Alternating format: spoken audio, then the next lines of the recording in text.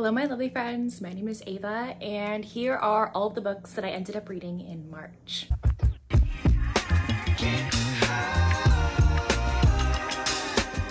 I ended up reading 15 books in the month of March, but I'm not talking about all of them today because a few of them are for a video coming out in April, so stay tuned for that.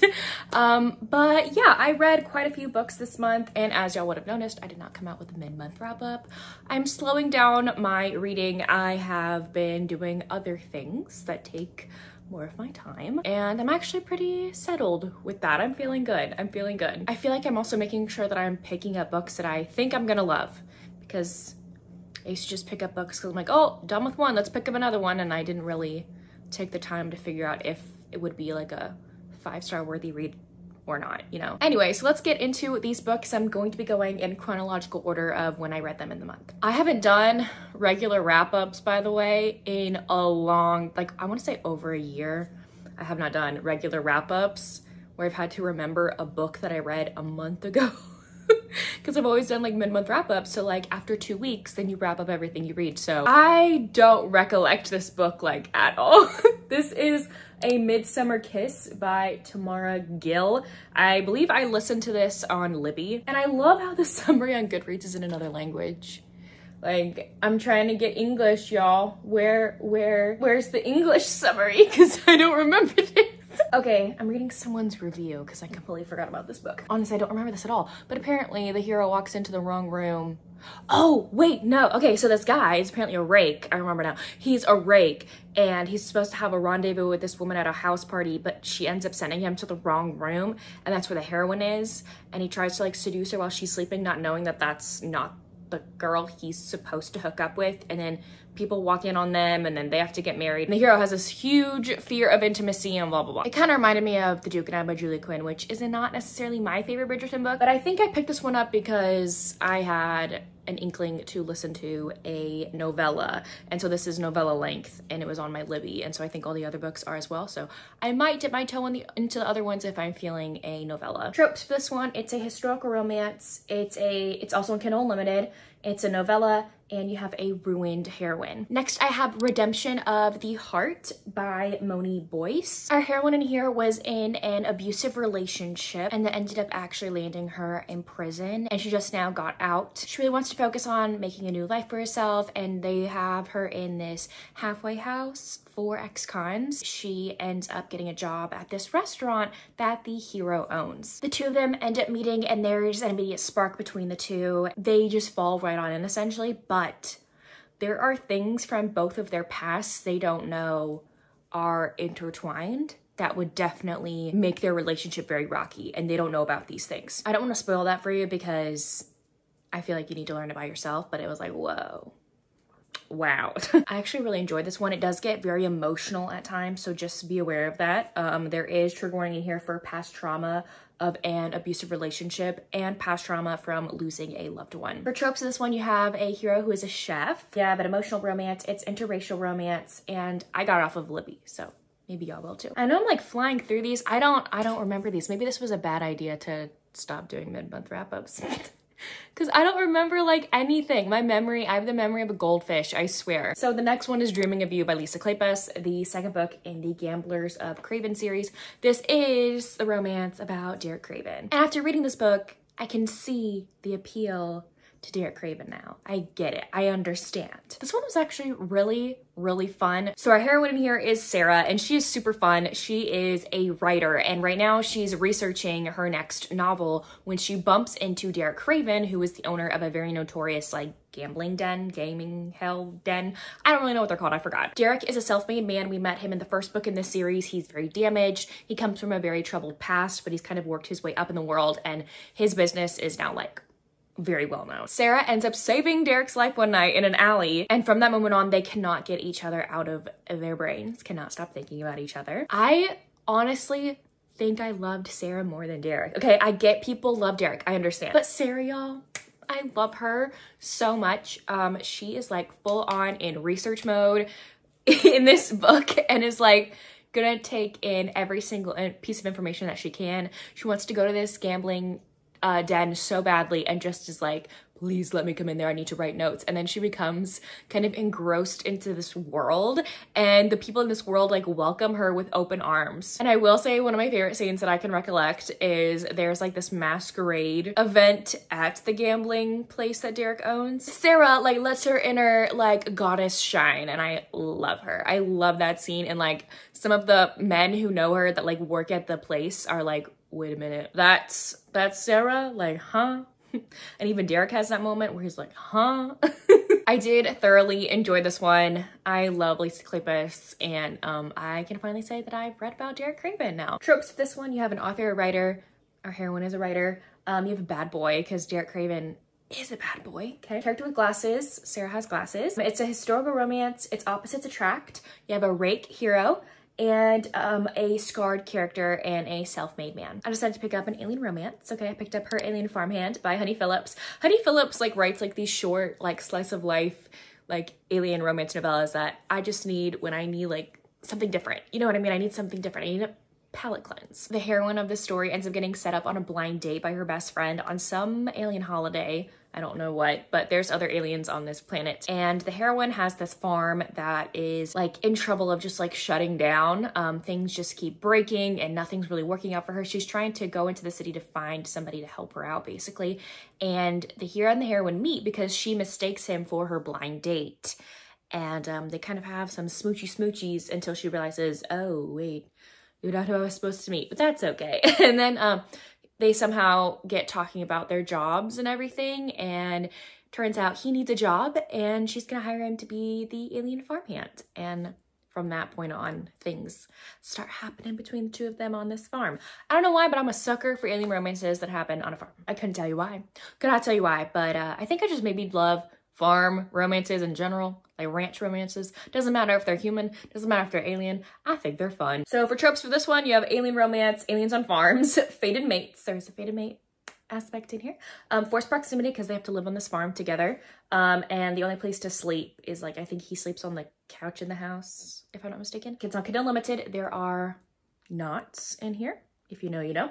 There's a mating bite, a one night stand to more, and it is a novella. I'm going to be coming out with a new releases vlog towards the end of April, so I'll deep dive more into this next book in that video, but I ended up reading The Friendship Study by Ruby Barrett, and whew, I loved this book a whole heck of a lot. The cover intrigued me, the cover brought me in, but then the story as a whole just made me fall in love with this. This is actually another blind date story, so I kind of read 2 blind date books back to back. So our main characters, Lulu and Jesse, are set up on a blind date by a mutual friend, and it doesn't really go great. They don't have the best time. Both of them aren't really open to dating at the moment, but they just agree because their friend said that they set this up. They kind of think they'll just never see each other again, so they're really surprised when they see each other at a friendship study that the local college is putting on. They're both going to be participating in the study, and the main focus is just to study how adults are able to make friendships. And I love that part of the book because it is so hard to make friendships as an adult. It is incredibly hard. And the big rule about this study is that you cannot fall in love with other participants because it's a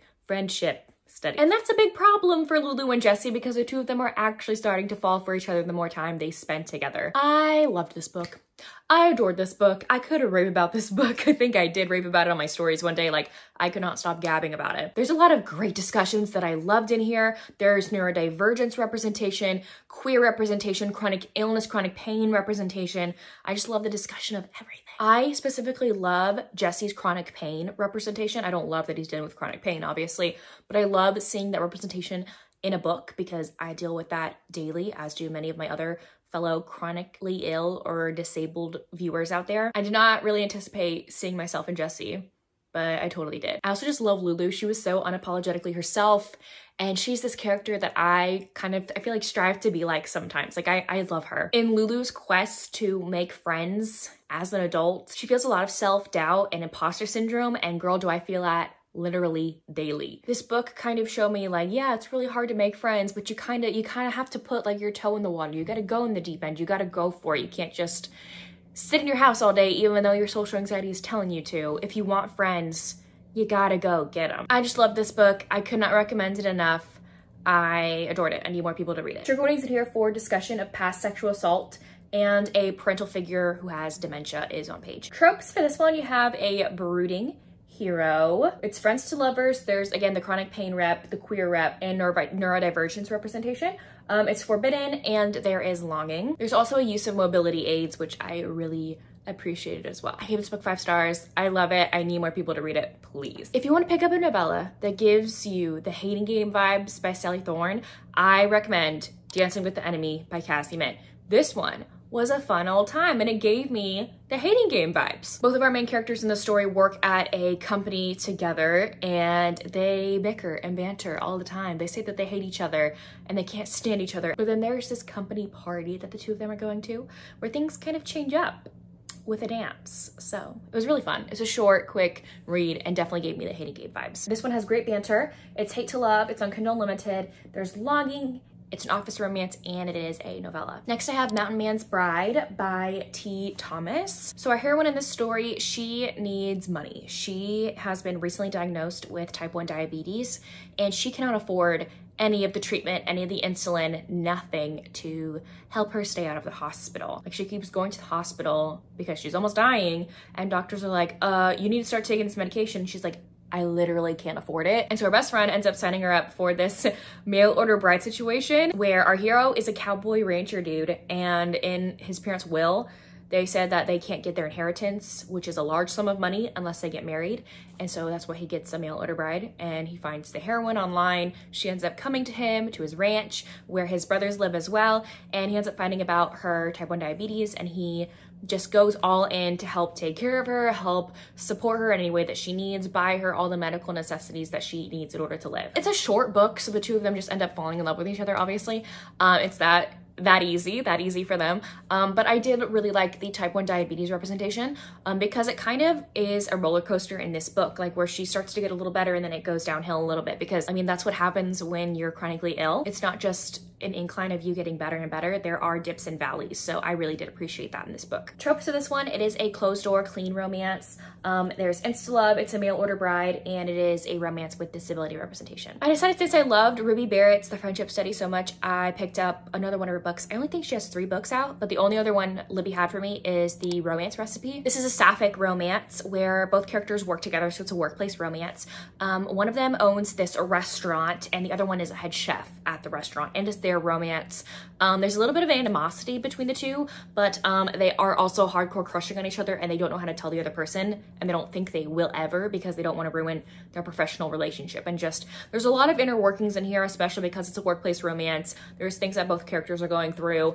It's a lot. This book talks about a lot of different things, but to make it simple, these two women just end up falling for each other while working at this restaurant. I will say I loved The Friendship Study more, but this one was still like a fun, enjoyable read and a very hot sapphic romance. I will say that. For representation here, you have bi representation, another character who's a chef, a foodie romance. There's a reality show element in here because the chef was on a reality show a few years ago and that's how the owner of the restaurant ended up finding her and wanting to hire her because she was on this reality show. And it is a sapphic romance. Then I have Yours Until Dawn by Teresa Medeiros, which is a historical romance. Look at this stunning step back. I'm obsessed with this. So every single month I end up reading a historical romance and vlogging my experience reading it for my channel members, and they get an exclusive reading vlog of me reading historicals. So if you want to be a channel member, the link to that is always in the description of all my videos and you get exclusive videos every single month.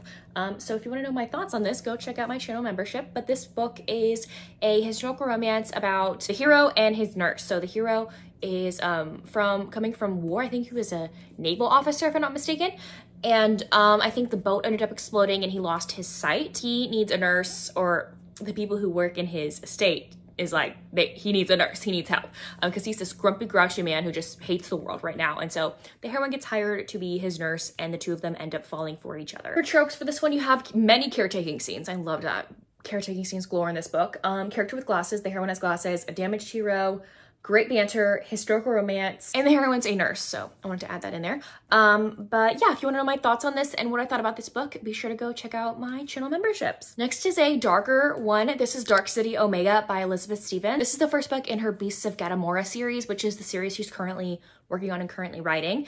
This is an interesting world. It's like our world, but like fantasy, but also post-apocalyptic. I don't really know how to describe it, but it's also an Omegaverse book. I've only read this author's sci-fi romances and I really did love those. So I was excited to pick up something new from her. This was really unique and I don't think I've read anything like this. I don't know if there is anything like this book because of like the world setting that I told you about. It's like our world, but fantasy, but also post-apocalyptic. And then there's this Omegaverse element in here too. Our heroine of the story, she is an Omega. She just realizes that she's an Omega and she's trying to find safety because people are out to get her because she's an Omega.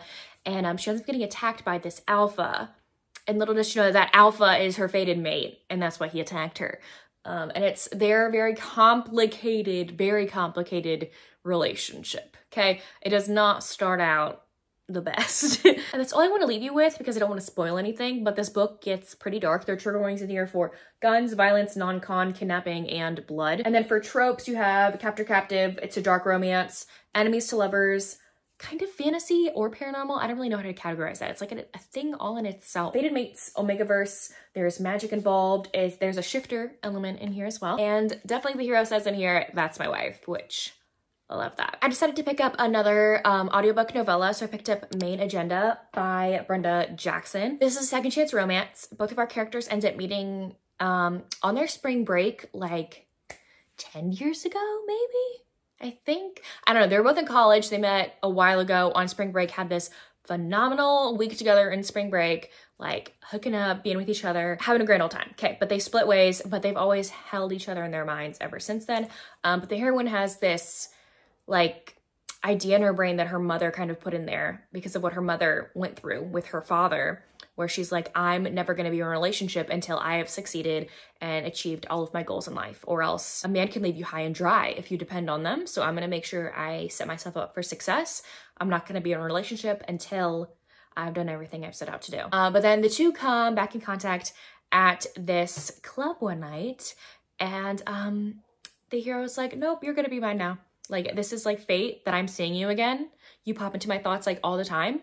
So I don't really care about your rules because I'm going to pursue you because you know, like this is right. This feeling is right. So yeah, it's their second chance romance. Tropes for this one, it's a Black love romance. It's a novella on audio and it is second chance. And the last book that I ended up reading in March is Alien Tyrant by Ursa Dax. This was Tiffany and I's Beam Me Up book club pick. We read books, either alien or monster romances every single month, and we have a live show discussing the book that we picked. You can go check out my April TBR to figure out what book we're reading in April. We're really excited about that one. But I finally read this book and I was really excited to pick it up. Tiffany was as well. We both really like Ursa Dax, but we've only read her like holiday alien romances. So I actually really enjoyed this one. You can go check out our live show. I'll be sure to link it down below if you want to know more of our thoughts and just our thoughts on alien romance in general, because we talked about a bunch of other things in that live. The heroine of the story ends up getting kidnapped by her own government along with other women to help perform this task, this mission on this other planet to figure out, I guess, if it's inhabitable, if I'm not mistaken. Anyway, it goes awry when like the ship kind of falls apart by some alien creatures attacking it on this other planet. And the hero ends up saving our heroine and he immediately knows that that woman is his fated mate. But there's this huge language barrier between the two.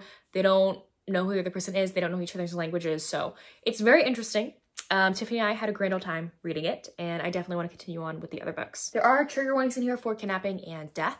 And tropes, you have alien romance, it's fated mates, it's on Kindle Unlimited, there's a language barrier, and there are tales. Anyways, there you have it. Those are all of the books that I've read in March. Let me know down below if you've read any of these books or if you plan to. And also let me know down below what your favorite book of March was. I would love to know. And if you don't feel like commenting any of those things, you can leave me what emoji we're gonna do. Let's do any yellow emoji in the comment section down below. Anyways, thank y'all so much for watching. I will see y'all soon in my next one. Bye y'all.